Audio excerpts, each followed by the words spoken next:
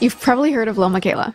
She's partnered with the likes of Samsung and Prada, but she's also not real. I mean, I think we could argue about real and reality. I look at my Instagram feed and it's a lot of like scripted pranks. Double it and give it to the next person. People that have been highly altered in situation and context that are presented as you're like sitting on a private jet when you don't actually own that jet. I think people were really concerned about virtual characters and people having accounts.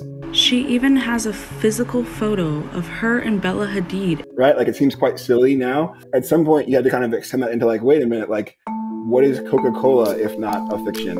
And why do they have a blue check mark? I'm Miquela. It's true. I'm a robot. Wait, now I'm nervous.